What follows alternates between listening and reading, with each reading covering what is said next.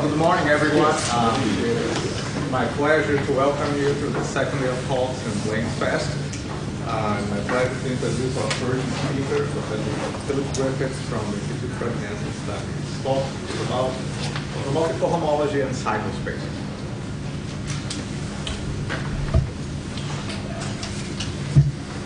Thank you, and many thanks to the organizers for inviting me to the talk here. It's a great pleasure to be here to celebrate Blaine's 70th. The talk I'm going to give is based apart on some joint work with Lawson and Carayol. I'll first do a bit of an introduction and then some history to show where the origin of both the cycle and automorphic cohomology came from many years ago. Then I'll talk a bit about flag domains and flag drivers and flag domains. There'll be some bit of Lee theory in this with roots and weights and so on. For those of you who are not in that universe, there'll be pictures of everything that I'll talk about. So the two groups to keep in mind are the special unitary group SP1 and the symplectic group SP4, four variables. Cycle spaces where they came from, and then the main object of the talk will be what are called correspondence spaces, which is something that lies over both the flag domains and the cycle spaces. And it's these correspondence spaces that will play the central role in automorphic cohomology. Automorphic cohomology, the main tool, is going to be arose transforms that allows you to move cohomology back and forth between flag domains. And that will be the last topic of the talk. There's no final theorem, but I think there are some suggestive sort of partial results, many of them due to Carayol, who I think revitalized the subject for me of automorphic cohomology by bringing in geometry, and for him the interest was arithmetic. So in general, the subjects of this talk are complex geometry and cycles, which, as I think you all know, Blaine has worked in both and made fundamental contributions in both. The geometry is going to be the class of homogeneous complex manifolds that arose first, I believe, in Hodge theory, and then growing out of that in representation theory, where they were used extensively. The cycles that will appear will be compact, complex submanifolds of these flag domains, a very non-classical sort of object for those people who work in Hermitian symmetric spaces and the sort of classical theory of Shimura varieties. Unless mentioned to the contrary, in fact, I'm going to restrict to the non-classical case where the flag domains will not fiber holomorphically over Hermitian symmetric domains. So this takes us out of the classical realm of cohomology, whether it's L-adic or coherent, or in the case of quotienting by discrete groups, automorphic. For discrete, co-compact, and neat, that just means no elements in finite order. The quotients are going to be the objects of interest, and for each weight, there is a homogeneous line bundle over these quotients. Where the story began was the recognition that in the non-classical case, these line bundles have no sections. There are no automorphic forms in the classical sense. What there is if you take weights that are sufficiently non-singular, meaning sufficiently far from the... Can you say what the line bundle is? It's going to, I'll give the definition below. So corresponding to a weight, you get a homogeneous line bundle. The one that's of most interest is the canonical bundle. So that will be the special one. Okay. So the cohomology, at least for sufficiently non-singular, meaning sufficiently far from the walls of Weil chambers, is concentrated in 1 degree, which is not 0, and its dimension grows like a Hilbert polynomial. So the point is that there is a lot of automorphic cohomology but it's just not a classical object. So what is this stuff? What's it good for? What is its geometric meaning? And in recent times, what is its arithmetic meaning? The cycle space, the first origin was that what you can do with this mysterious automorphic cohomology is it's in the right degree to evaluate it on these compact complex manifolds. So this gives you a way of moving the higher degree cohomology into sections of the bundle. So I'll explain that. And even more fundamental than this will be the correspondence spaces, which lie over both the flag domains and the cycle spaces, and lie over pairs of flag domains. The Penrose transforms will move cohomology from here to here, and they're approached by gamma. And what will happen is that in certain circumstances, this one will be classical. It's something that you understand, automorphic forms. This will be non-classical, something that's been mysterious. And the Penrose transform will give an isomorphism with the quotient by gamma. So that gives you a way of seeing this non-classical object through classical lenses. That's only part of the story, as I'll explain at the end. That, in brief, is the outline. The bottom line will be that it's going to be possible to represent automorphic cohomology, which you can think of as check or D-bar, by something global, holomorphic, somewhere else. And secondly, by doing this, you get some geometric and potentially arithmetic understanding of this sort of mysterious object.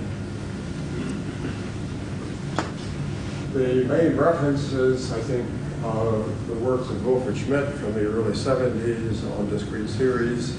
The book, the recent works of Carayol, a book on cycle spaces by Bell, Huckleberry, and Wolf, and the forthcoming paper that I did with Mark Green and Matt Kerr.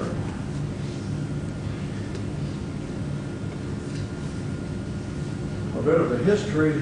As I say, this began from Hodge theory. Just to recall what a polarized Hodge structure is, it's an algebraic object that looks like the cohomology of a compact projective algebraic variety. So you're given a vector space, everything is over Q, not Z. A bilinear form is like a top product, and you're given a circle in the automorphisms of the real vector space, preserving the bilinear form. Whenever you have a circle operating on a real vector space and you complexify it, it breaks into eigenspaces, where it operates by Z to the power P minus Q in the PQ eigenspace. And these are conjugate. So that's a Hodge structure. And then there are two bilinear relations, Hodge-Riemann 1 and 2, that should be satisfied. They're not necessary for this, so I won't write them off.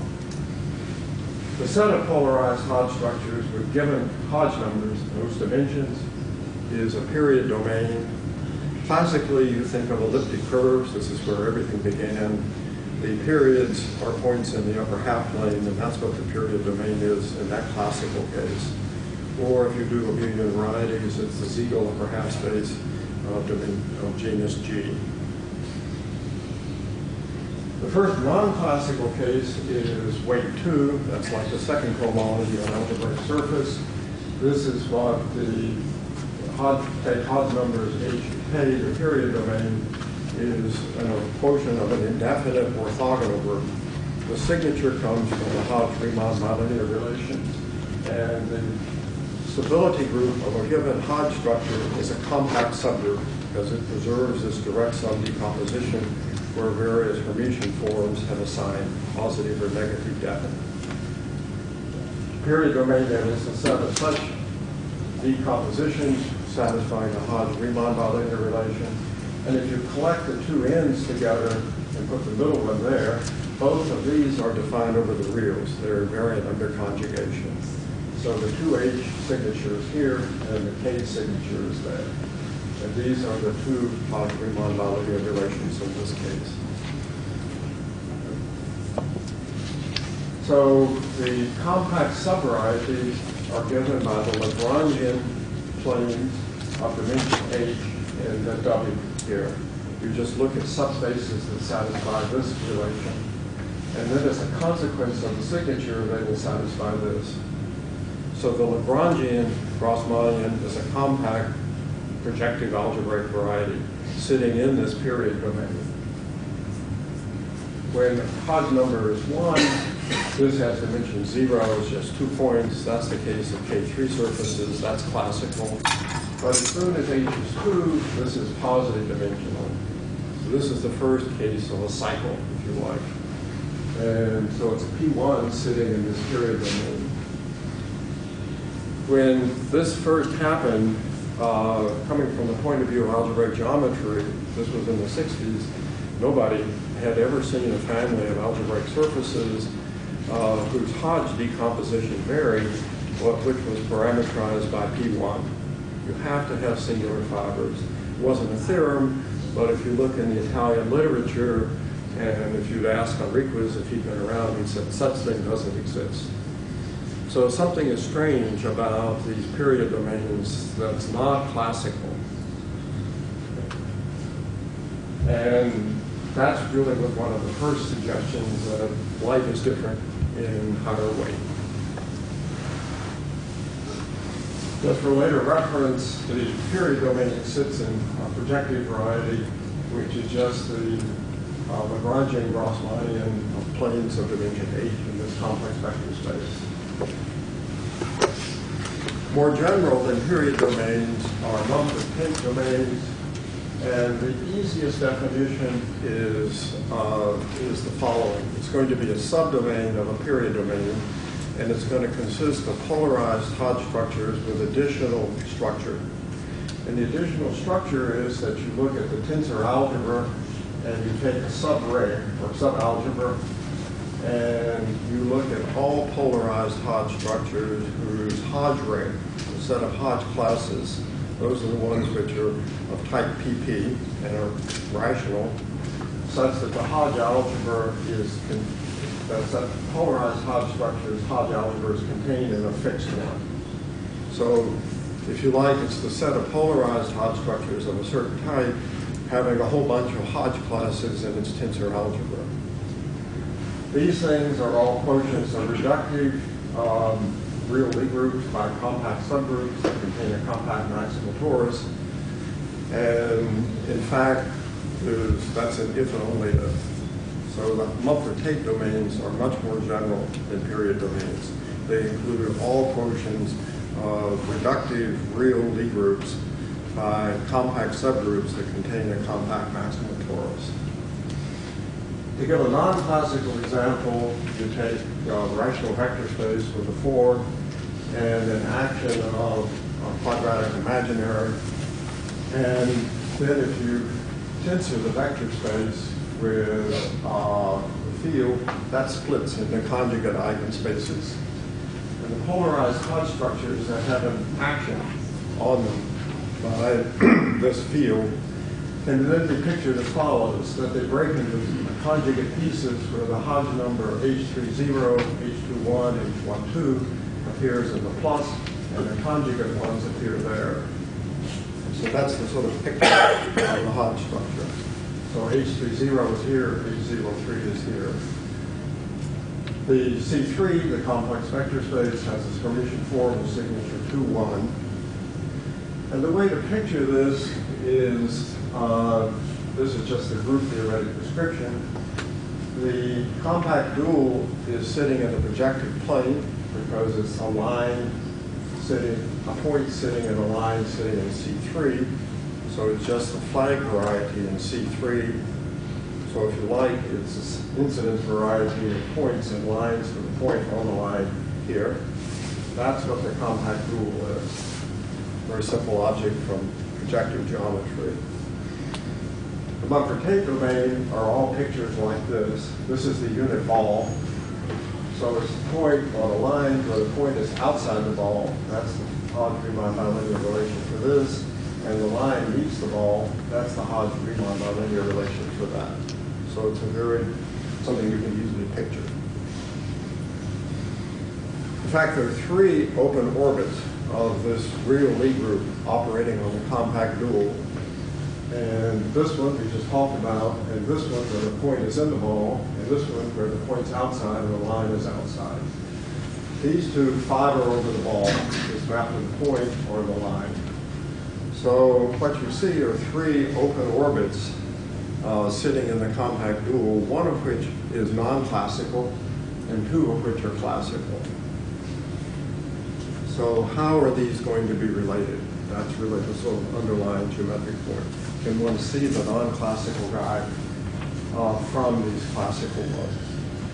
Can you write down an automorphic cohomology class in coordinates as looking something like an automorphic form in classical literature? And then you can talk about its arithmetic and properties.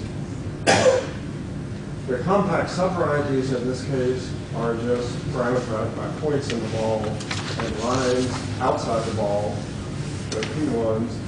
And the compact subvariety consists of all configurations where you have a point here, little p, outside the ball, and the line, little l.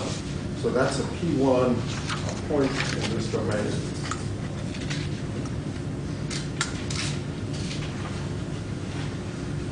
I think the additional example, I'm not going to give it here, that's the case of weight 3, the sort of Calabi-Yau-Mera-Quintic type of variety. But I think just because of the time, I'll draw pictures of that, but I think I'll not go over it here. So some generalities about flag varieties and flag domains. Actually, maybe I should just go back because it's a nice picture. The picture in this case is you look in P3, you have a four-dimensional vector space, and you have all that vector space in alternating form. So you can again look at Lagrangian, but relative to the alternating form subvarieties. And the maximum dimension is a line. So the compact dual consists of Lagrangian flags, a Lagrange line, and a point on that. The period domain is an open orbit where the Hermitian form that you're given is positive on the point, but has signature 1-1 on the line. So that's the picture of the Mumford-Tate domain sitting in this compact dual. And the picture of the compact subvarieties in this case, you take two Lagrangian lines, one where the Hermitian form is positive, one where it's negative. And for each point here, there's a unique point there, which is orthogonal relative to the Hermitian form and is on this line. So for each point here, you get a point in this Mumford-Tate domain, a point where the form is positive and a line where it has mixed signature. So that's a P1 sitting in this flag domain. Flag varieties and flag domains, you begin with a reductive Q algebraic group. They have associated Lie groups. And the assumption throughout is that the real Lie group contains a compact maximal torus. There are two equivalent conditions on this. One is that it's a Mumford-Tate group, this reductive Q algebraic group, and this is a Mumford-Tate domain. Not in a unique way, in many different ways. And you can guess that's the case because if you take a polarized Hodge structure, you can apply any tensor operation to it. And you'll get, again, a polarized Hodge structure of a different weight. So, but it'll have the same underlying Mumford-Tate domain as a geometric object. Okay, so that's one equivalent condition to this assumption. The other is that the real Lie group has discrete series representations in L2. So how are these related? One algebra geometric, one representation theoretic.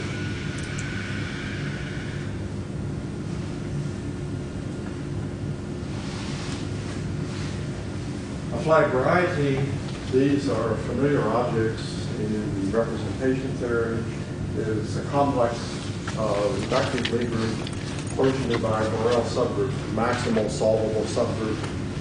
And then if you like, it's the set of conjugacy classes of the Carayol subgroup. And the pictures I drew before, they're sort of familiar flag variety type objects.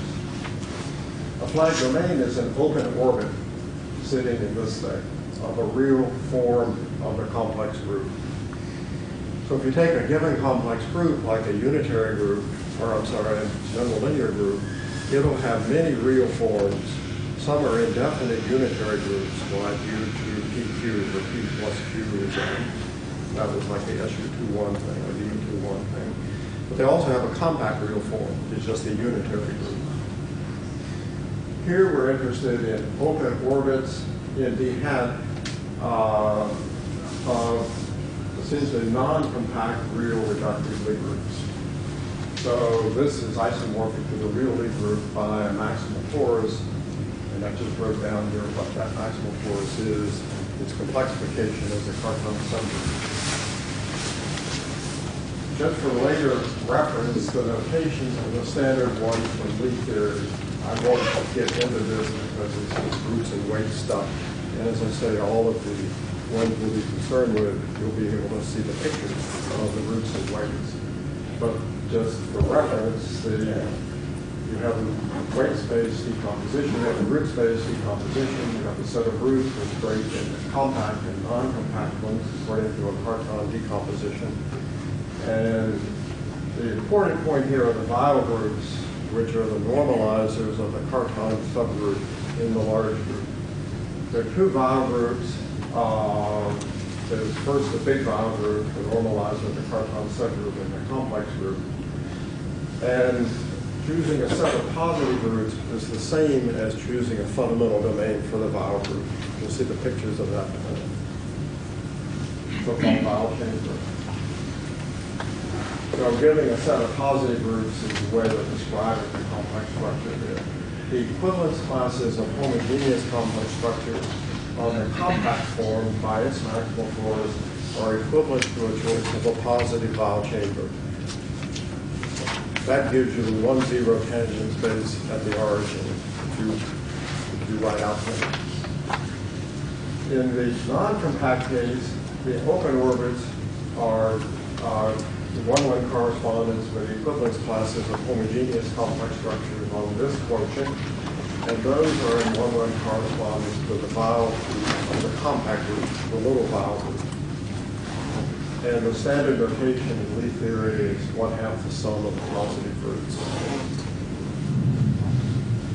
So the pictures for SU21, this is the picture of the vial chambers. And there are two classical complex structures, one non-classical one, and this is the action of the compact vial group, which is reflection off the vertical axis. So there are three here that we saw before. So as before, this is the picture. There's two classical ones and two non-classical ones. And the magic weight rho or minus rho is drawn in here. Those will be the weights that give line bundles that are very special. They are square roots of the canonical bundle. And they're the ones, from the point of view of representation theory, that correspond to totally degenerate limits of discrete series.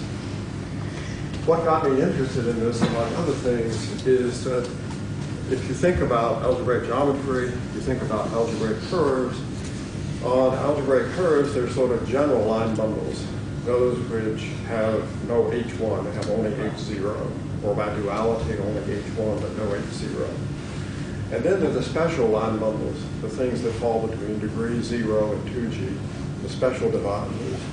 And in the special divisors, there are the very special divisors, those in degree G minus 1. And among the very special divisors, there's a very, very special one where the line bundle is the square root of the canonical bundle. The totally degenerate limits of discrete series, the automorphic cohomology corresponding to them, to me smells like special divisors in this particular degree in algebraic geometry. They have very much that flavor. They're deeper than sort of general cohomology groups. For example, a Euler characteristic is 0, so you can't get at them with any sort of Euler characteristic or Hilbert polynomial argument. You have to go deeper into the structure. The homogeneous line bundles given any weight, that is a character of the torus. and it has a unique holomorphic extension to the Carayol, and the corresponding line bundle, when you take the standard construction of a homogeneous vector bundle, in fact, over a homogeneous space given by a representation of the isotropic group. This is the standard construction. And in particular, the canonical bundle is the one corresponding to the weight minus 2 rho, rho being 1/2 the sum of the roots.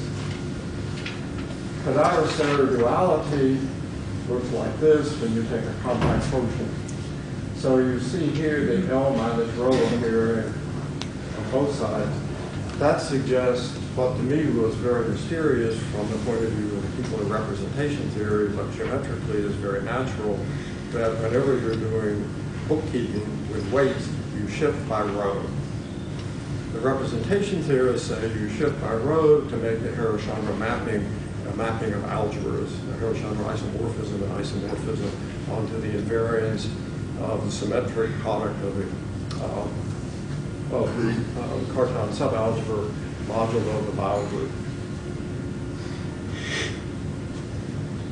Coming back to the Mumford-Tate domains, one of the first properties they have is what sort of pseudo-convexity might they have. Anytime you have a non-compact complex manifold, from the point of view of complex function theory, you say, is it a Stein manifold? Or how much does it look like a Stein manifold? Here the answer is that it looks like a Stein manifold above the dimension equal to the dimension of the maximal compact subvariety, so that it's as Stein as it can be. In a non-compact complex manifold, if you have compact subvarieties, it can't be Stein. Here we have a whole bunch of them because we have one, the quotient of the maximal compact subgroup by the maximal torus, and you can move that around in the domain. In fact, you fill it out that way. So it can't be a Stein manifold, but it's as close as possible. So the precise statement is that you take invariant metrics in the cotangent bundle, their ratio gives you a function on P, and the Levy form of that function gives you an exhaustion function, that is, it goes to infinity at the boundary, and it's the function gives you an exhaustion function, and this Levy form has the maximum number of positive eigenvalues it can have. So the simplest example is just the unit disk sitting in P1, and this is the function you get here. So what this means is that the cohomology for a coherent sheaf vanishes above the dimension of this maximal compact subvariety, the standard Andreotti-Grauer type of vanishing zero. The curvature implications for these line bundles, they have invariant Hermitian metrics, so they have natural curvature forms invariant in the group. And the number that turns up here is, well, first I mentioned earlier that D is non-classical if and only if it has there are no sections of a quotient, no automorphic forms. The magic number is the number of compact groups, this is for a weight, which have negative values when you use the Cartan-Schilling form as an inner product, plus the number of non-compact groups where this is positive. And then the signature of the curvature form,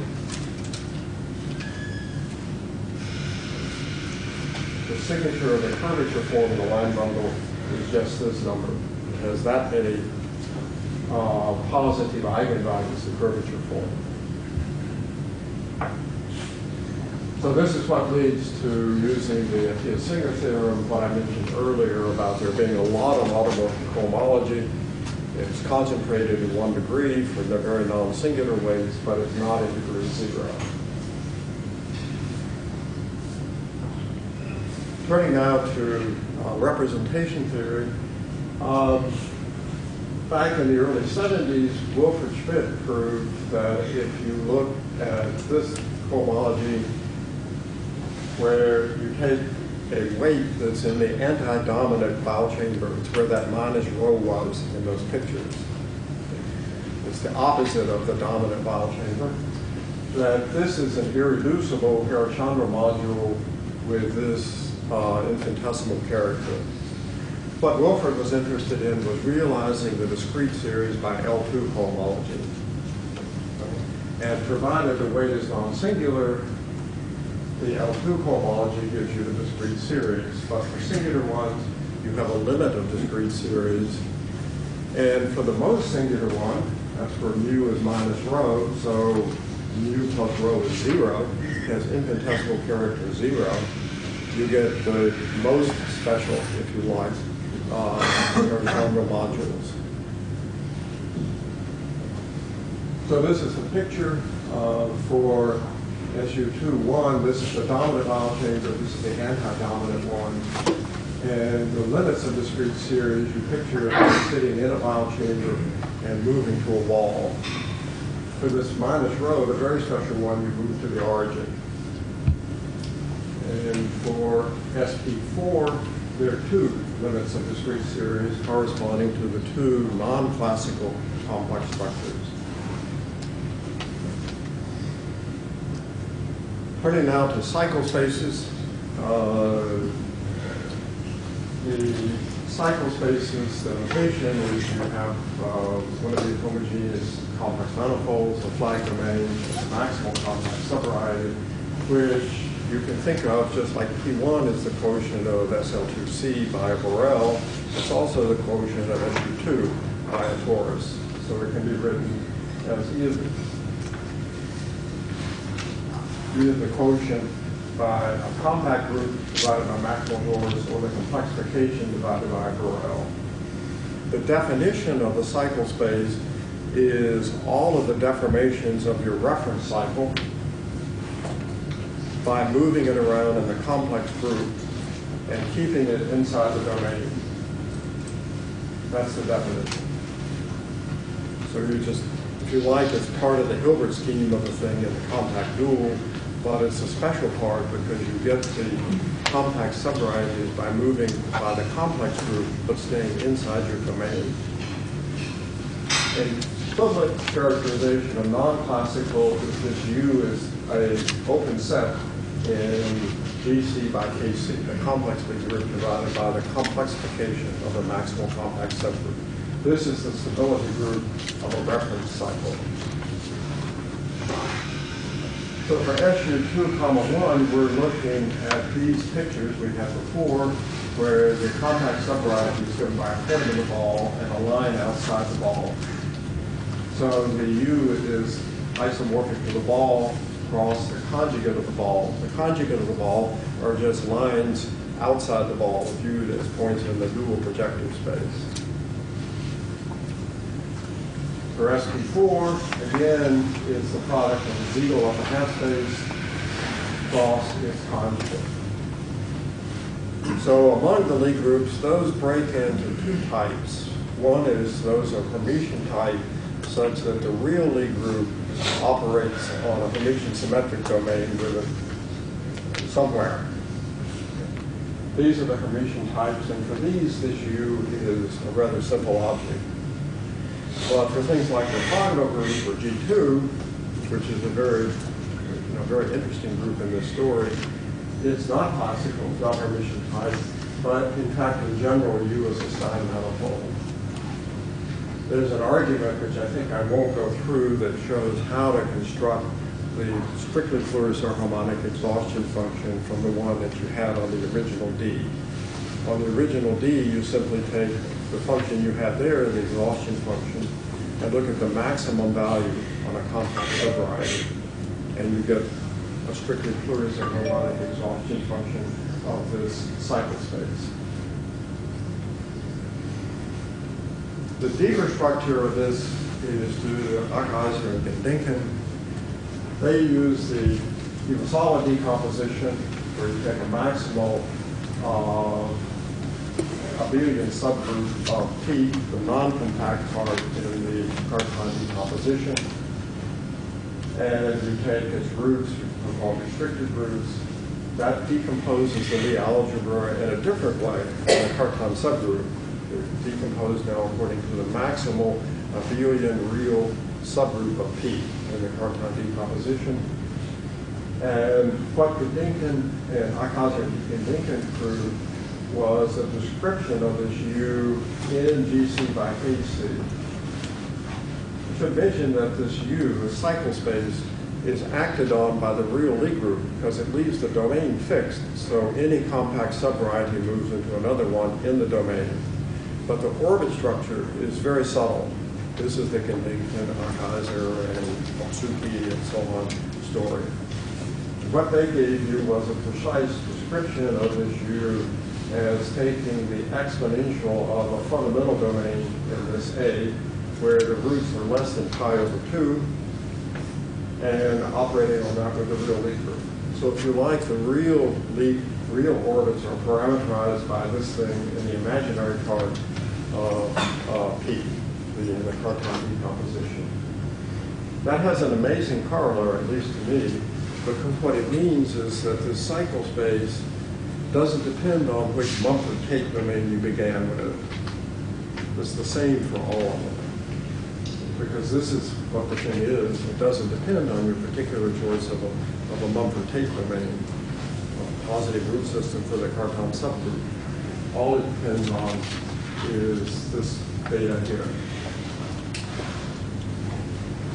So that means that because of universality, there is some way of relating the geometry of all these Mumford-Tate domains to something universal.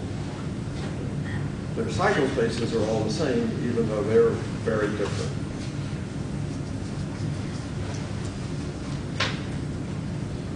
Ultimately, we're interested in automorphic cohomology, and so you need to quotientify these discrete groups.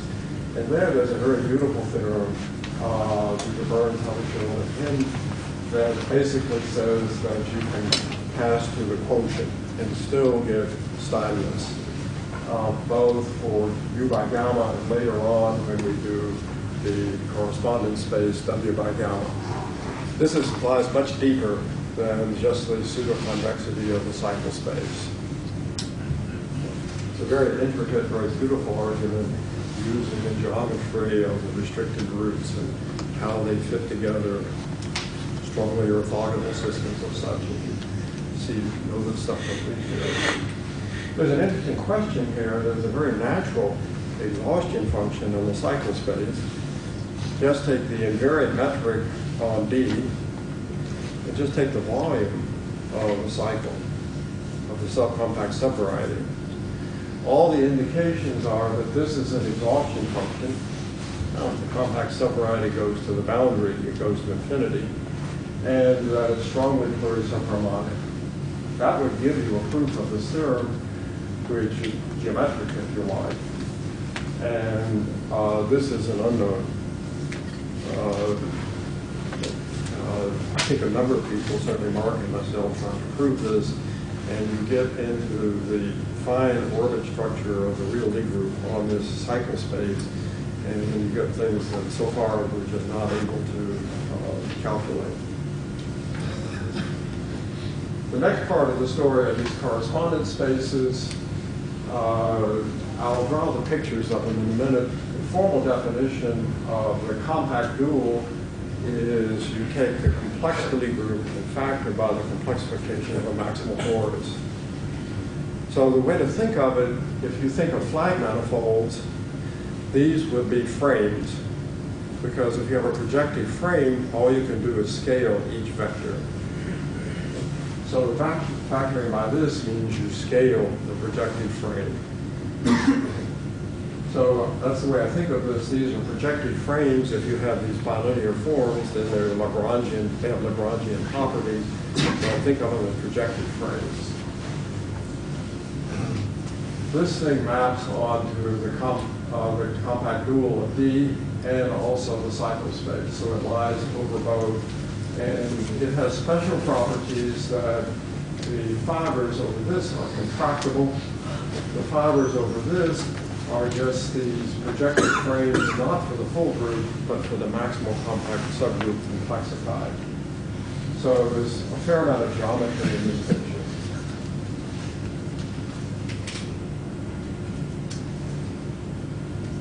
The basic diagram then is the part of this W that lies over D. You just take the open orbit sitting in this compact dual and take the inverse image up here, and you get this diagram. From this, it follows that W is Stein. That follows from the properties of this vibration. And the fibers, in fact, in these two are essentially those in the dual picture, so they can be understood. This object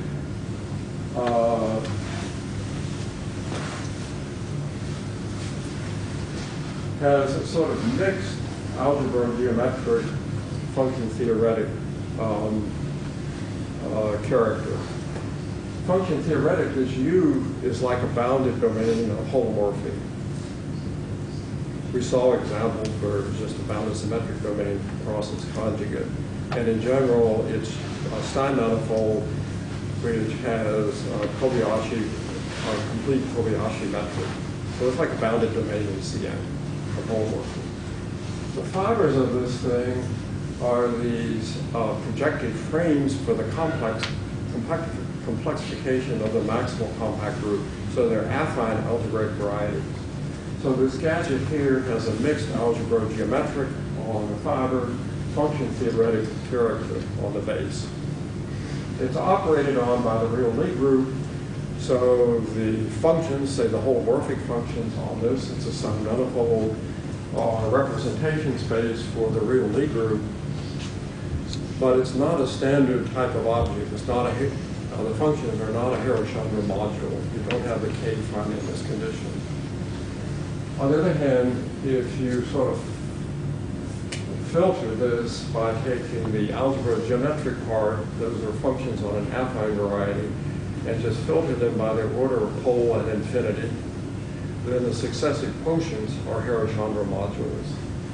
So it's some sort of infinitely iterated extinction by essentially polynomial rings of Hara-Chandra modules from a representation theoretic point of view.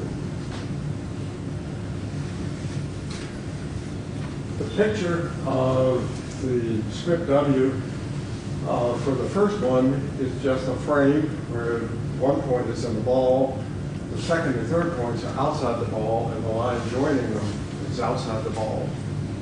It maps to the domain by just taking this configuration and mapping to the line and the point. That's in D. And it maps to a cycle space by taking this point and the line joining them. And there's a similar picture, which I won't go through, for the SP4 case. So these are things in low dimension that you can hold in your hand, so to speak. And the geometric or function theoretic properties that you can do by hand in these cases, the ones I'm aware of are all general. You can prove them in general once you understand these low dimensional pictures. This is a picture of this correspondence space fibering over a non-classical and a classical one. So you take a projected frame here, and you map it down to P, comma L. That's in the non-classical domain. And you map it to P prime, comma L. That's in the classical one. So that's how this correspondence space lies over non-classical and classical stuff.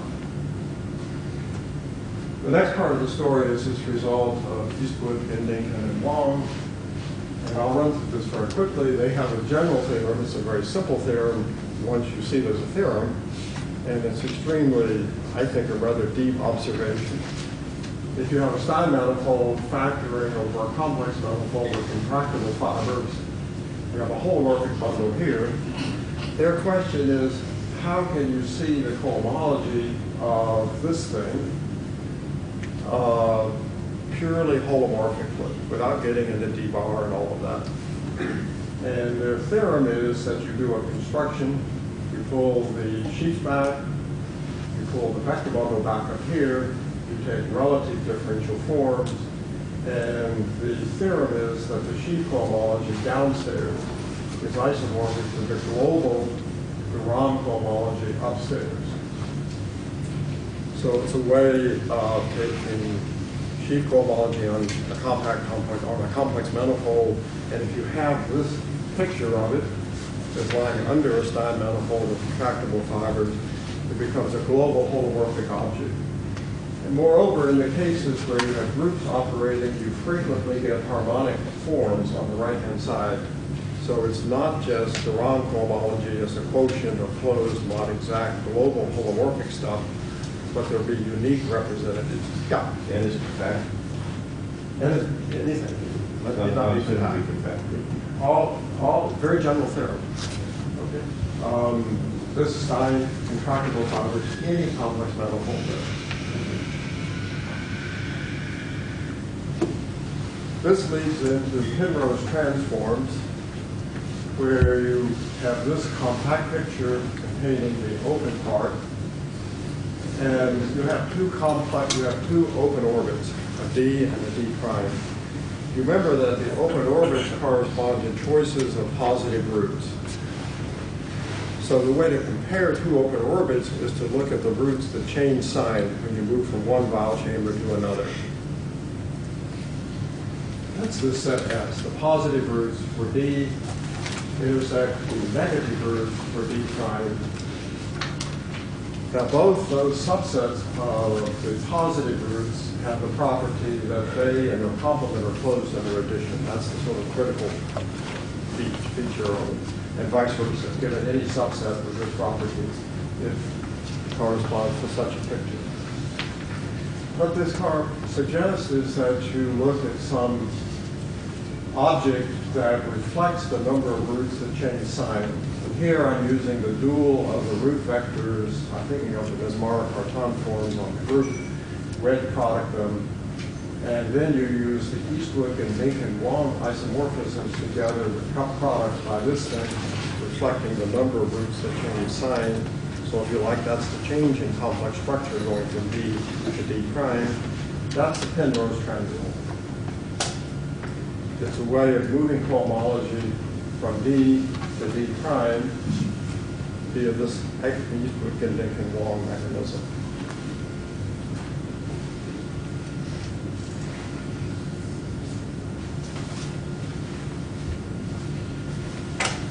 This whole picture, by the way, I should mention just as an aside, makes sense in the compact case, not just the open domain case, but the compact case. So there you have two different complex structures on the quotient of the real complex group by Borels, two different Borels. But the Borels are all conjugate to one another. So it's the same complex structure. So what does the Penrose transform give you there? It gives you the isomorphisms in the Borel-Bay-Bach theorem. Remember, Borel-Bay-Bach say that the sheaf cohomology for these homogeneous line bundles over flag varieties can be realized as cohomology groups in different ways. The ways that they are realized traditionally is via representation theory. So you can ask, okay, here you have two cohomology groups on the same compact complex manifold in this case that are isomorphic as modules over the group, as representation spaces. How are they related geometrically? And the answer is going back to this Penrose transform, but you do it over here in the compact case, where this and this are the same complex manifold. That's the isomorphism in the Borel-Bay-Bach. What happens if you do this twice? You go from D to D prime and then come back to D. I'm slipping. You have to, there's a duality that you have to throw in. So I'm finessing a little bit at that point. So this is an involution. There's an involution. That's where this twist by taking the dual and using the shift by row comes in.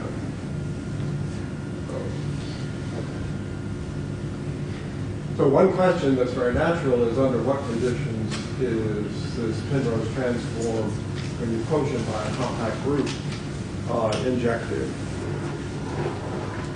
In the compact case, because of Borel-Bay-Bach, it's either zero or it's an isomorphism. The answer to this is not known. In fact, very little is known.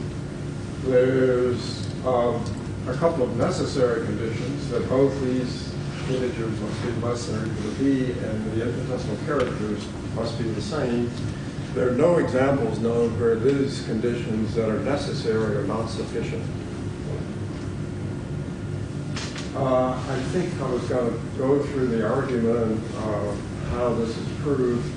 I think that is going to run into time problems, so I'll just state the theorem that in the case, say, of SU2, 1, you have injectivity of the Penrose transform from an H0. That's a classical object. This is a bounded symmetric domain, and this is a line bundle over it. Later on, we'll quote it by discrete group. This is the non-classical guy. And this is what these integers have to satisfy. Remember, we're sitting in P2 across its dual, so each line bundle has a bi-degree. It's the degree off P2 and the degree off the dual. That's what the A and B are. And this is injected in a certain range. The important point is that for the case of the canonical bundle over here, to any power big enough, this is injected. These things here will correspond to Picard automorphic forms in the quotient by gamma. So think of this as being some sort of classical guy, something that you can write down. And this is the non-classical one. And that's the basic mechanism, which I think I will not go into. To finish up then, I want to just say, when you go to automorphic cohomology, what the story is. So we need first to use this Eastwood and Dinkin-Wong theorem that these quotients are signed and the fibers are contractible. And that follows just essentially from just doing some structure theory. Or in the case of the two examples, you can draw the pictures that will show you that it's true. So the Eastwood and Dinkin-Wong picture applies here. And it also applies when you take the quotient by d prime over here. So there are two ways this correspondence space is used. One is lying over d in the cycle space. One is lying over classical d and the non-classical d prime.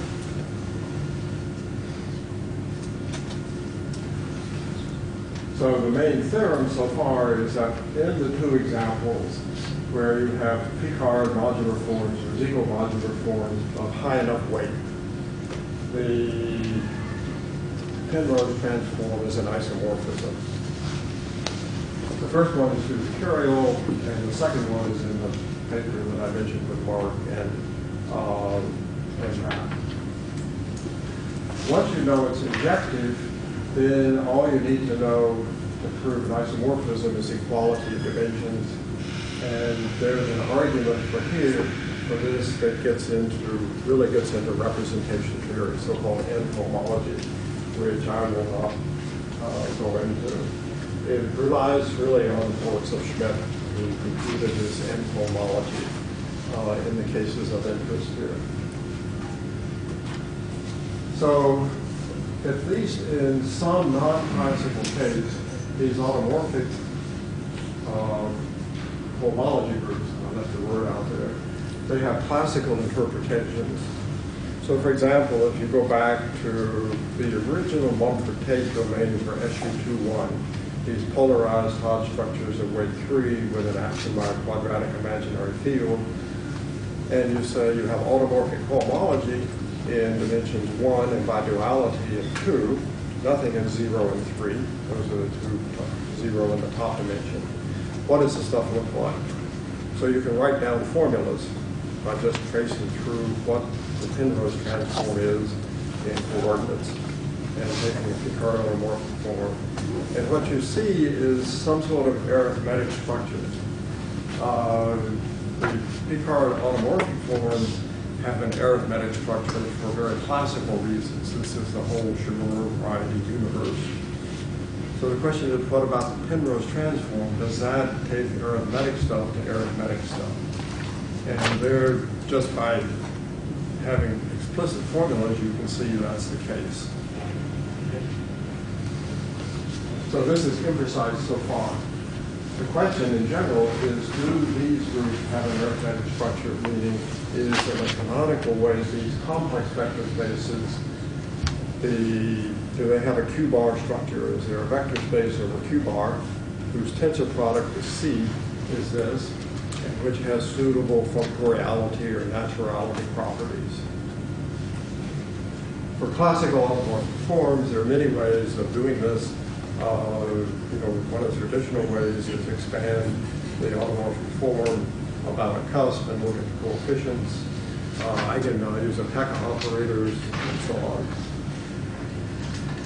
The reason this is of interest to Carayol is that in this particular case, the most degenerate Harris-Chandra modules, the totally degenerate limits of discrete series, they are inaccessible to this theorem on the previous board. To this theorem. You don't get the interesting one from the Penrose transform.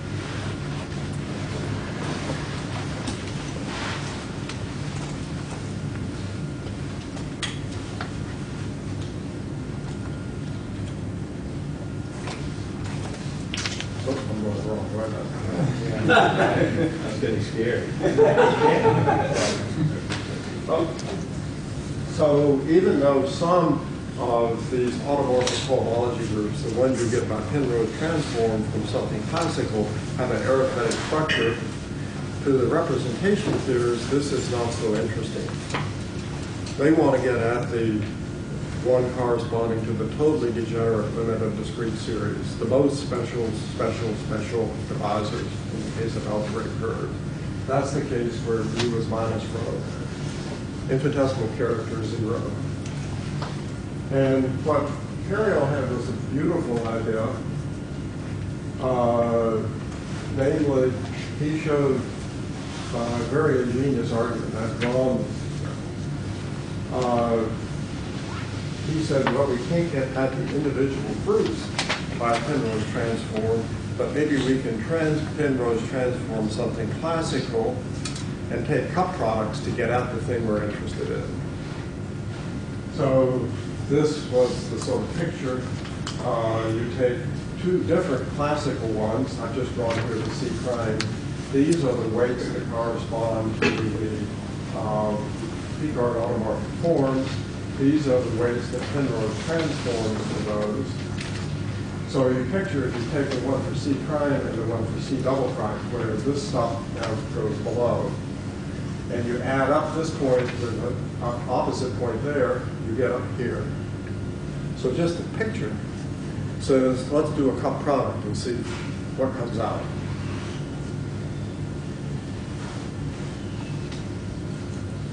And what Carayol proved, essentially, is that this cup product map is surjective. And by Kadar-Sayre duality, you get the thing, the mysterious object here. So that is very suggestive. That says the thing you're interested in is the quotient of two arithmetic things. All you need is that the kernel of this map is arithmetic. That's not known so far. I know Carayol has tried to do it, Richard Taylor has tried to do it. It's a deep question in the sort of arithmetic algebraic geometry universe. Can you use a tall theory on this one? The philosophical reason they say is whenever you do a cup product, you have a tensor product of something somewhere. And they say Hecke operators don't like tensor products. So, I mean, the people from arithmetic representation theory, I think, will understand that much more than I do. But, I mean, there seems to be not just that it's hard, can't prove it, but there's a philosophical reason. So that suggests other ways of getting at the arithmetic structure, which I won't have a chance to go into. I'll just close by saying that for SP4, the story is a little bit more interesting because you have not just one, but two totally degenerate limits of discrete series. So any statement here is going to have to involve interactions between those. And the The bottom line is that the same cup product statement holds somewhere right here. I thought I had it somewhere. Yeah, you have the cup product in H1 into an H3. Or H1 into an H2 goes into an H3. If you work out the pictures, you end up with pictures like this. And then the same result about the projectivity of the cup product hold. So it's similar to what Carayol did. It's a little more intricate, but once he did it for SU2-1, then this suggests that there is some generality to what he did, I guess the way I looked at it. But the next one's up, which shows the difference. The one new phenomenon you expect is when you have when you have several totally degenerate limits of discrete series, what about the cup product story? The SB4 case answers that. Okay, that's all. Thank you.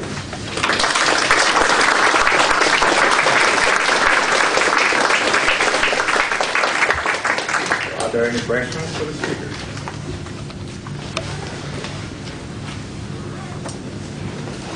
So what's the general feeling of all their methods? If you smell that it's going to always have the magic flavor at the end?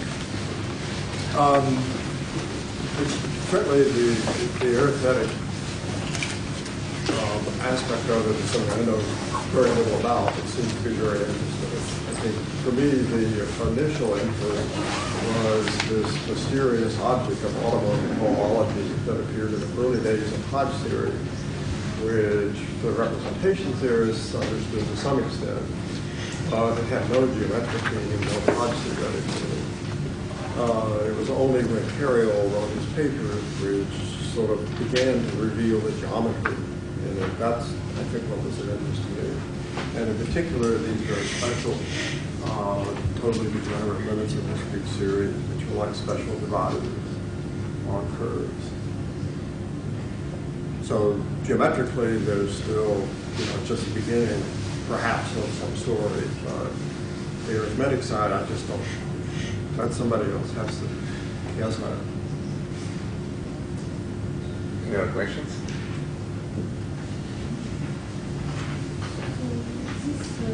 Automorphic cohomology position to vanish or not on the image of the period map on the Brook. So the cases for period map cannot be selected to the same property. So do you expect that automorphic cohomology will restrict validity or validity? Not known. Well, I'm sorry, I didn't quite hear the whole question. Sorry?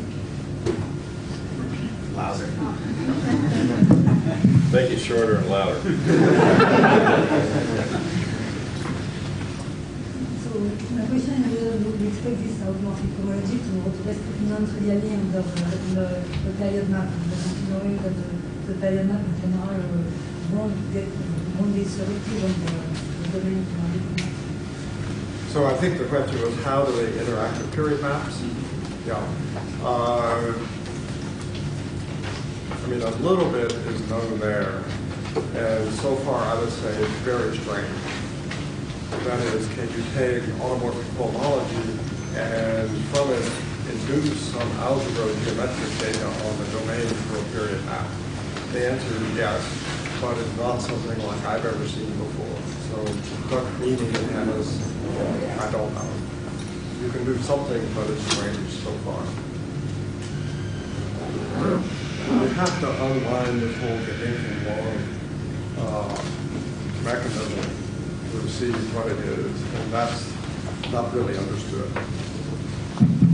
Any additional questions? No, if not, let's thank the speaker.